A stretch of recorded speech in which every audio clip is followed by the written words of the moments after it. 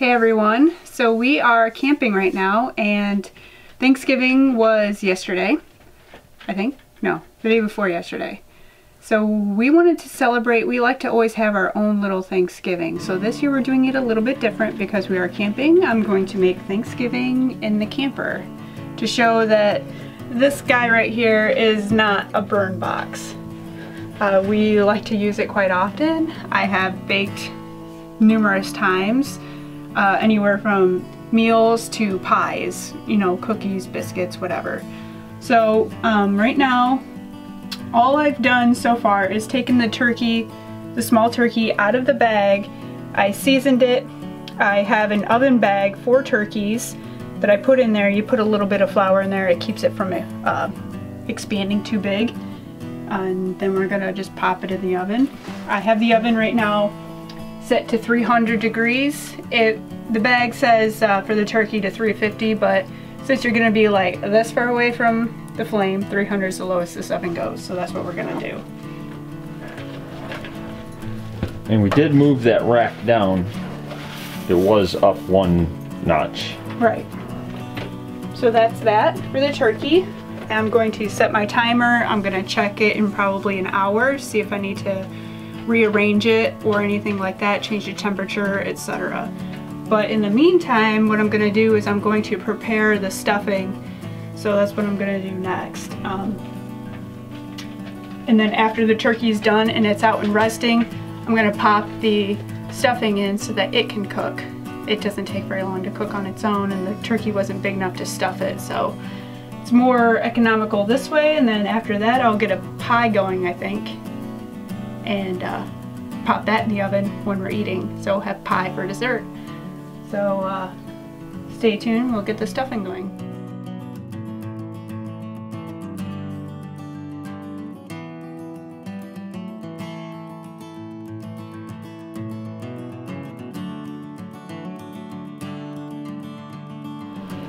So now for the stuffing, what I have in the stove right now is an onion, stick of butter, some garlic, pepper. I'm gonna add celery to that. And then I will let this cook down, and as I'm doing that, I'm going to get my breadcrumbs ready.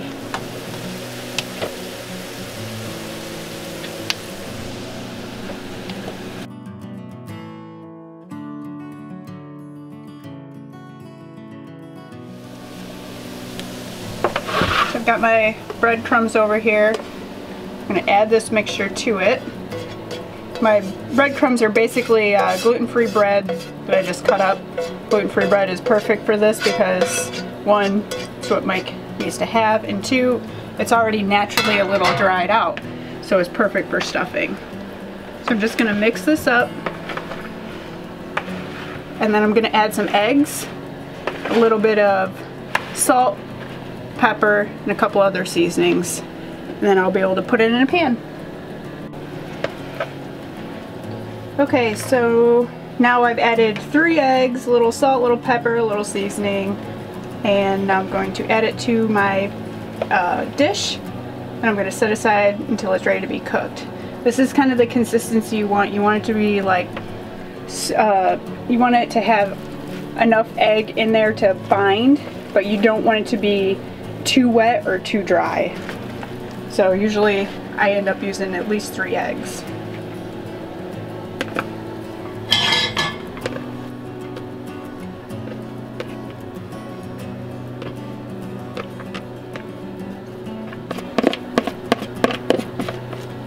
And I'm just gonna cover this, and then when the turkey's out, I'm gonna put this in the oven to bake for about 20 minutes or so. Okay, so now I've moved on to getting the pie crust ready.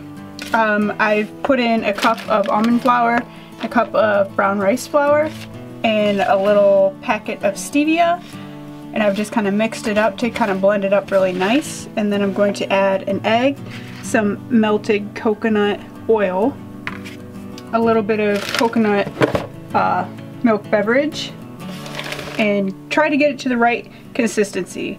I don't typically work with recipes, so this explains why you don't ever see me using one. And then skipping back to I've got some red skin potatoes going in here. Turkey's looking good, still in there. Once it's out, the stuffing will go in, and the pie will then, I'll continue to get the pie filling ready, and then once the stuffing is out, the pie goes in. So far, everything's going well. Okay, so I made my pie crust, and it was just a press crust, so it's really easy, especially in an RV. You don't have to roll it out. You just make it so that it sticks together, and then you pour it in the pie plate, and you just press it into place. Really simple. And then for the filling, I've got 2 eggs and a little vanilla, and over here I have some stevia with cinnamon, cloves, ginger, and a little bit of allspice. And I've just kind of got them mixed up a little bit. And what I'm going to do is I'm going to add the egg.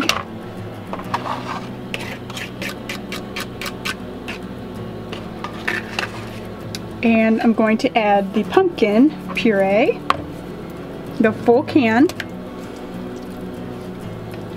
And then once I add that, I'm going to add in the coconut milk. And this is actually coconut milk that you'll find in either the baking section, and sometimes they have it in the sections where you would buy like Chinese food and your Thai food and stuff like that. So there's the pumpkin puree, and then this is what I have, and you can see where it's solidified on top, but underneath it's more of a milky beverage or a milky substance, and you just have to work with it, and it'll end up folding into the rest of this.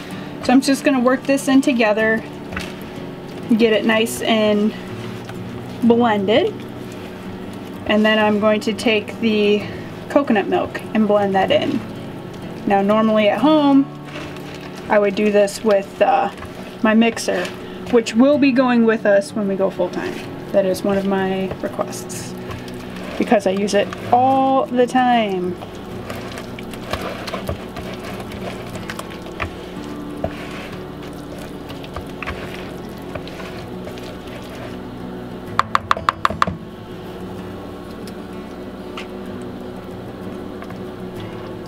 As you can see right there.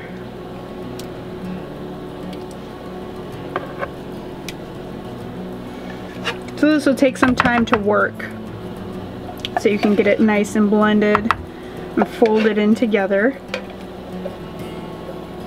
And then this will be poured into the uncooked pie, and then it will bake for, I can't remember how long, I'll have to look that part up.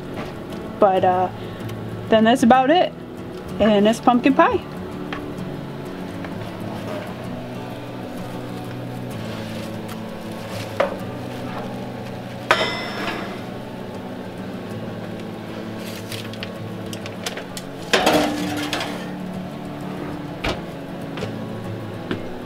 It's done?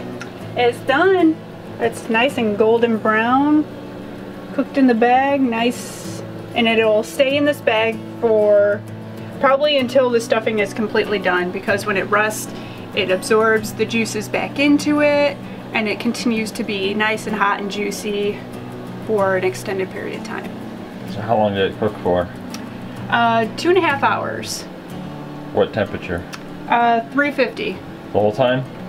No, we started it a little bit lower just to be sure that it wasn't going to burn, because it was kind of close to the top of the oven in the roof. But it started to look good. I checked it after probably 15 minutes, and I started to turn up the heat from there. How high did you turn it up to? 350. Okay.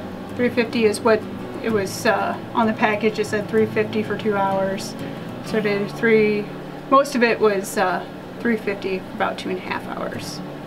Alright, so the stuffing is done. I cooked it halfway through with foil on top, and then took the foil off for the last half.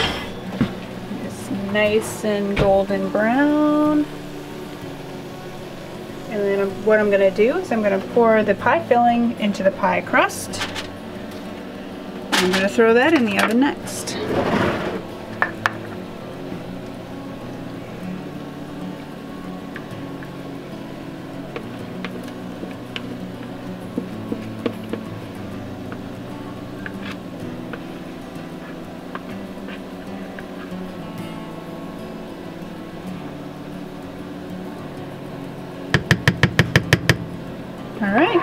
we have it.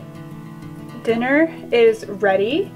We have the turkey, the stuffing. It's perfectly cooked. It did a good little job in my little dish. And this is actually in a pie plate because that's all I had that would, something else that would fit in the small oven. My red skin potatoes, nice and seasoned with a little cheddar on top. And then I have mashed cauliflower. And the pie is in the oven.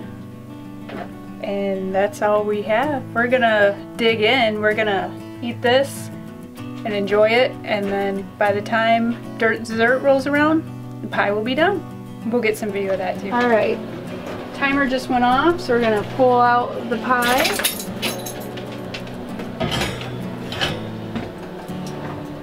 This is the final. I mean, I didn't make it smooth, so it's not gonna be like perfect, but for a camper pie. Yeah.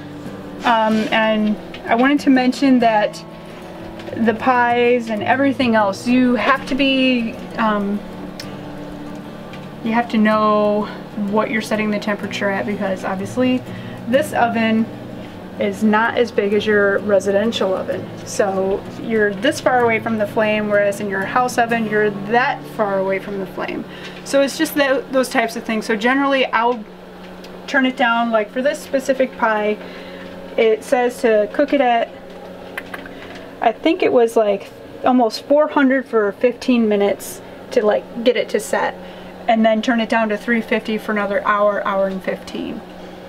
And I just tweaked that to where I let it in there probably at about just shy of 400 for about 10 minutes, and then I turned it down, and I checked it after an hour at 350, and then I turned it down to just over 300 for the last 10 minutes or so. You just have to be conscious about what you're cooking, and that way you don't burn anything. But everything today has turned out really good. You can even ask Mike. Yes, it was. It was very good. It was delicious. And that oven was working pretty much all day. Yeah, I mean, it was obviously our heat source, so it's burning our propane, so it's at least keeping us warm, and it's making it smell really delicious in here. So, and now we get to enjoy this pie for dessert, have a little glass of wine, and kind of enjoy this evening. Hey, thanks for watching. If you liked watching me cook today and you'd like to see more, just leave a message in the comments and let me know, because really we don't eat out a lot. I cook like this all the time at home every night, and when we're camping I generally always cook something, and we may or may not go out every once in a while. We may or may not have a frozen pizza every once in a while, just to give myself a break, because no one likes to cook every single night. So if you liked it, just let me know, and I'll try to show you more meals. Did you like it, Guy? Was it good? Yeah, I got some turkey.